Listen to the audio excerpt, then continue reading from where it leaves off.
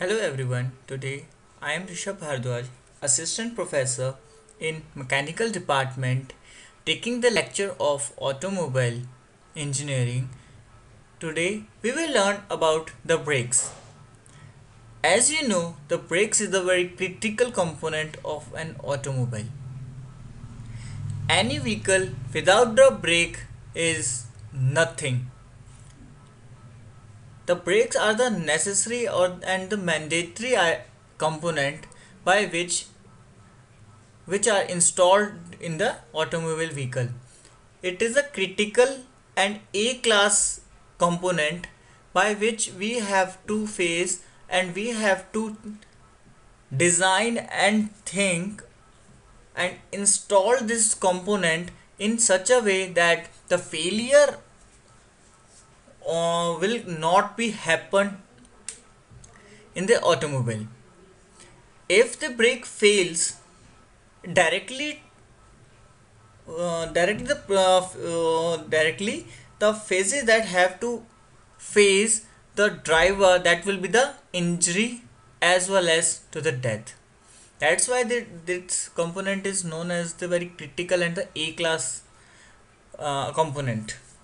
Let's start with the content which will be covered today in this lecture. That will be the brake and their types. Second, the stopping times and the distance of the braking efficiency. Third, the brake drums and the liners. Third, the theory of shoe brakes. Fifth, the determination of brake torque. Sixth, disc brakes. And seventh, we will discuss about the classification of brakes, in which we will discuss about hydraulic brakes, mechanical brakes, servo brakes, power assisted brakes, air brakes, exhaust brakes, and retarded brakes. And after that we will come to the topic that will be the layout and the details of their components of the brake. Let's start with the introduction. As we all know that the brakes are the mechanical devices uses for the retarding the motion of the vehicle. Either it will they are used generally for retarding the motion of the vehicle as well as to stop the motion of the vehicle, or to be uh, to get the vehicle in a steady state. The brakes are also used to stop the vehicle quickly within the shortest or the short distance. The brakes are used to hold the vehicle at the rest on the inclined road against the pull of the gravity. Next, we will discuss about the construction of the vehicle or construction of the vehicle brakes. The brake action start as the brake pedal is depressed. Two sets of member constitute the brake of every vehicle. One member is directly connected to the axle shaft and thus it become a rotating member. The second member is attached to the frame or axle housing and thus it acts as a stationary member. The brake works as a causing friction between two rotating member and the disc or drum that turns with the road wheels. The friction produces the force required to slow down the vehicle. By means of friction, the brake converts the power of the momentum of the vehicle into heat energy. The heat produced disappears in the air around the brakes. This is the construction of the brake by which we are able to understand how the brakes will come into the play or in the action. Now this is the different arrangement of the braking of rotating wheel can be seen in this figure. First we have a we have a rim by which we in which the pedal is hand operated, and the brake shoe will be in contact with wheel outside from the wheel. That will be the external contacting area. In this, while we move the handle, the brake shoe will get contact with the wheel rim, and the friction will cause a retardation motion. In the figure B, we have a drum brake. That will be the inside brake, in which a drum or a circular surface in between connected to the rim, and inside the drum we have a brake pads or brake shoe, in which when we press the pedal, the drum brakes the drum brakes, in which the brake shoes or the friction linings are available inside the drum, will get expanded and attached to the drum surface from the inside, by which the friction will cause and the retardation of the vehicle will get into the action. They are used in the wagon wheels brake used in a rail wagons. External contacting brake is used in rail wagons, and internal expanding shoe brakes is usually intensively in automobile vehicles. Let's discuss the principle of the brake. A moving vehicle possesses kinetic energy that is converted into heat energy by the application of brakes. This heat is transferred to the surrounding air. In the simplest form, a brake comprises a stationary brake shoe with a friction lining on it and a brake drum. The road wheel is fixed to the rotating brake drum. The driver applies force on the brake pedal that gets amplified and pushes the stationary shoe to make contact with the brake drum and stops its rotation due to the friction resistance. The heat generated due to braking action is proportional to the force that brings the shoe in contact with the drum. Next, the topic which will be covered, that will be the purpose of the brake. As we discussed the principle of the brake, now the next thing is the purpose of the brake. Why should we use the brakes? For the main purpose of fitting brakes on an automobile vehicle are that in emergency the vehicle bring to the rest at the shortest distance, and to control the vehicle when it is in the hills, the brakes are being used to keep the vehicle in desired position after bringing it in complete rest when there is no driver in the automobile. To fulfill the above these needs, two independent braking systems are provided in the vehicle. First is the service brake and second is the emergency brake. Two types of braking systems are required in the system. The first is service brake. Service brake, which operated by the foot pedal in journal during the regular operation. Emergency brake, which is operated by the hand lever while parking in the while parking the vehicle. Next, we will discuss about the requirements of the brake. In the requirements of the brake, first, brakes in general are required to slow or stop or hold the vehicle and converted the kinetic energy into motion into heat and then dissipates the heat. First, the application of brake should bring the vehicle to the relative quick to stop or any type of road wet, dry, even and uneven, up or downhill. This has to be achieved at any speed, laden or unladen vehicle. A separate mechanical brake is required to hold the vehicle in position on the gradient. The braking system component must require minimum maintenance.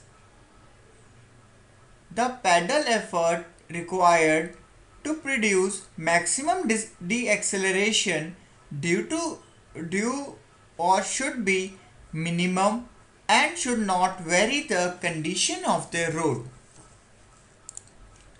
And the braking system should allow minimum time between the application of pedal effort and the actual brake effort on the drum. The braking action should not involve any noise or drift the vehicle away from the desired path. Provision for the quick heat dissipation must be incorporated. A secondary brake system must be incorporated should be the primary braking system fail. Next, we will discuss about the types of brakes. Today, in the types of brakes, we will discuss about the first is the drum brake and secondary, that is the disc brake. Let's started with the drum brake.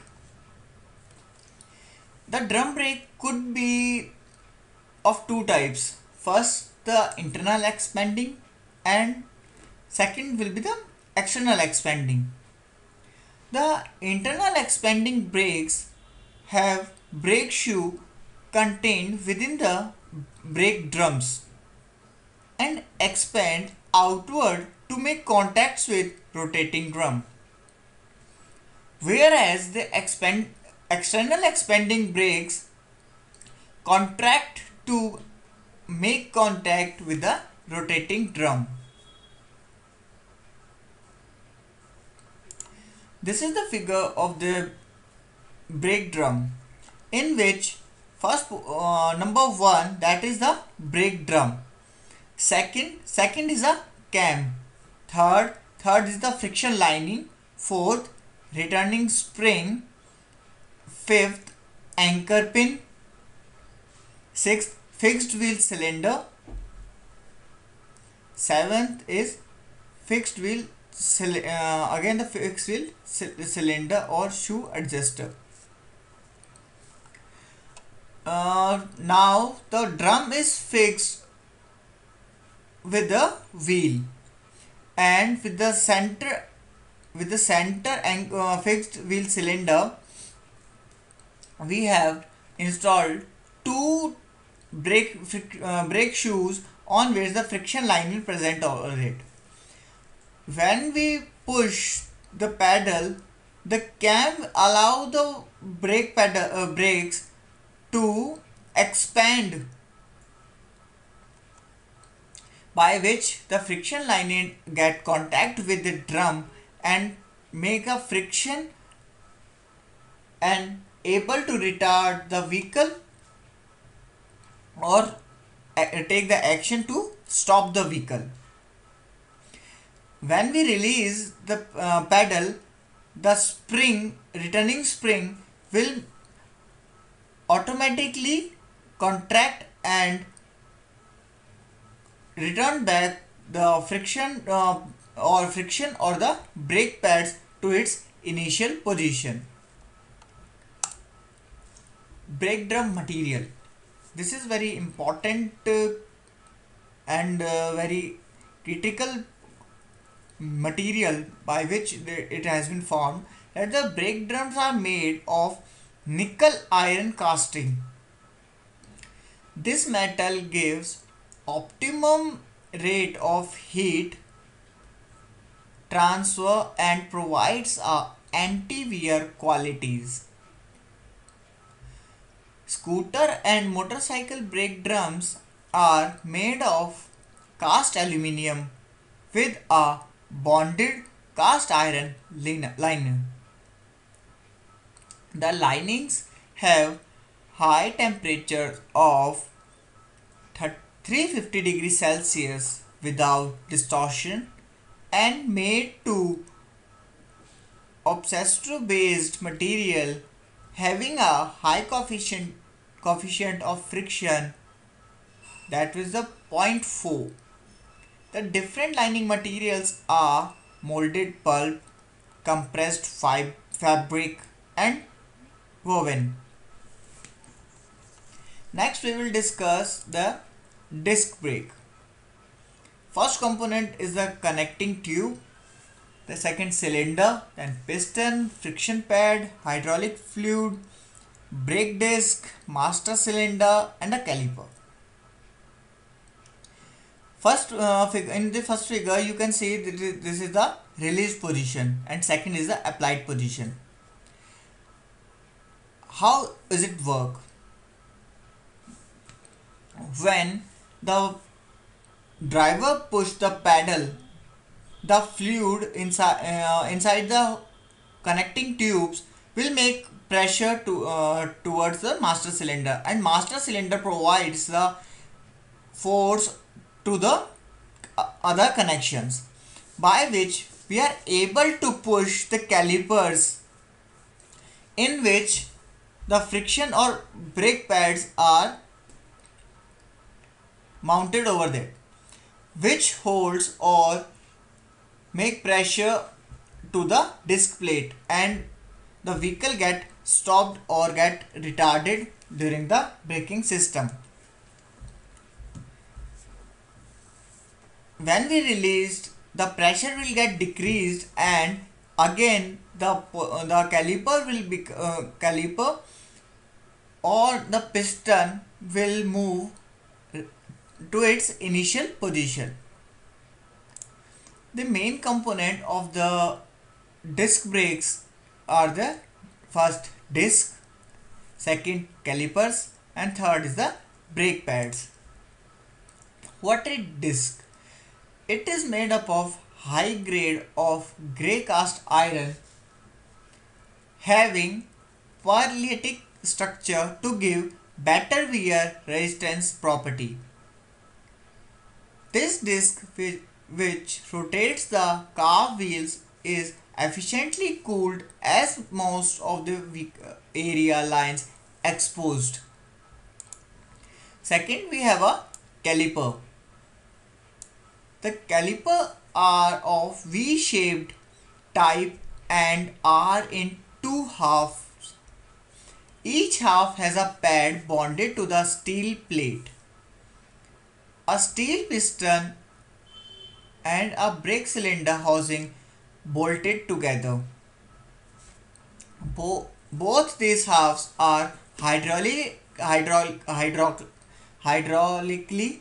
linked to that equal pressure may be applied on the pad throughout floating piston. Hydraulic pressure is applied only one side of the piston. Next, we have a friction pads. These are made up of asbestos fiber and metal oxide fillers bonded with organic compounds. Each pad is fixed to a steel plate that has to take torque during braking onto the caliper. The pads may be the square, rectangular, oval or segmental in shape. The size of the piston is made the same as that of pads to avoid noise during the braking. The rubber sealing rings prevent dust and moisture to enter the piston housing. Let's discuss how the disc brake works. As we had discussed the earlier during we have seen the figure.